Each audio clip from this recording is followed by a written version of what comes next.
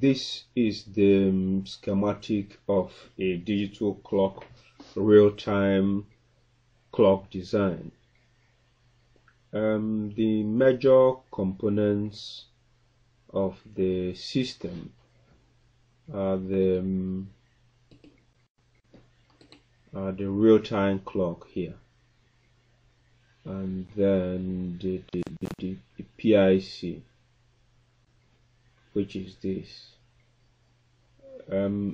Actually, the microcontroller processes the I2C data from the real-time clock, and then the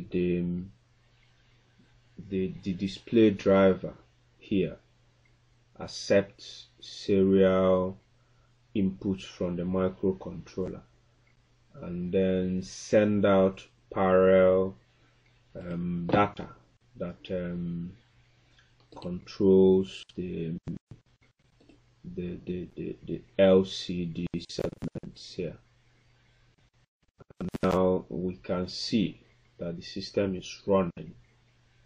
The initial time is set to 0 hours 0 minutes, and then we can watch as the time will progress to the next stage.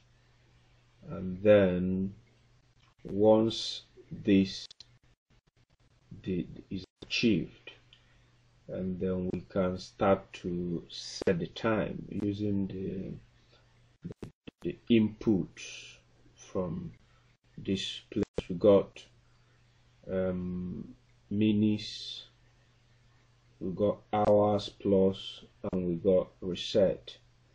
We can reset the time anytime and set it anytime.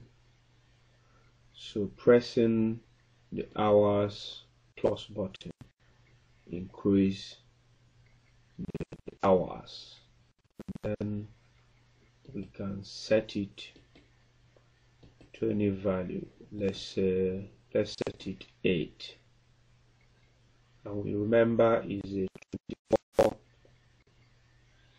hours format display, and then we can set to 15, which is 3 o'clock. But we now set it at 14, and also we can set maybe 15, and we got 14:15, which is 15 p.m. and then let's achieve that.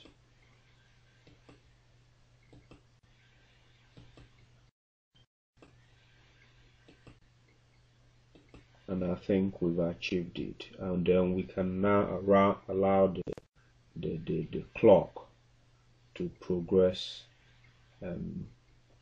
accordingly, and then the system can now start all over again. And that is just it.